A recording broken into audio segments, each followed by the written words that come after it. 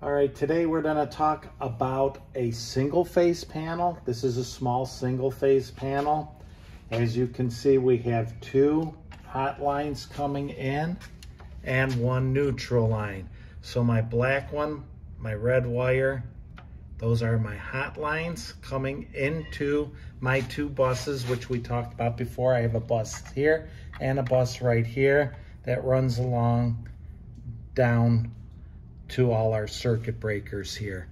And then of course we have our white line, which is our neutral line.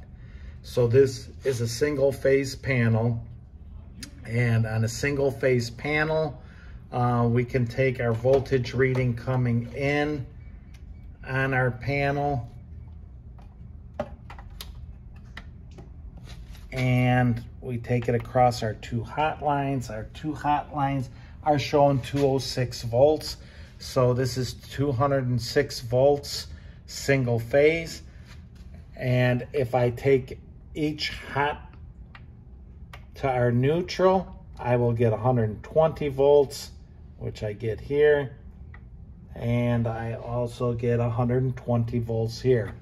So since these circuit breakers right here are all single ones, I can get 120 volts out so long I'm using my hot line going out to the system, and then I come back in with a neutral line back from a light or an outlet.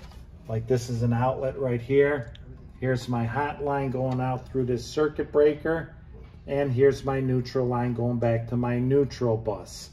So that's all single phase.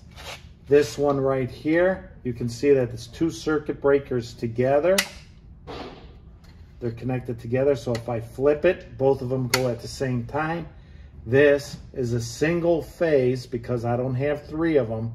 There's two of them. It's single phase, but it will read my 206 volts because I'm doubling up on it. It's taking it across my main two lines coming in, which we showed was 206 volts.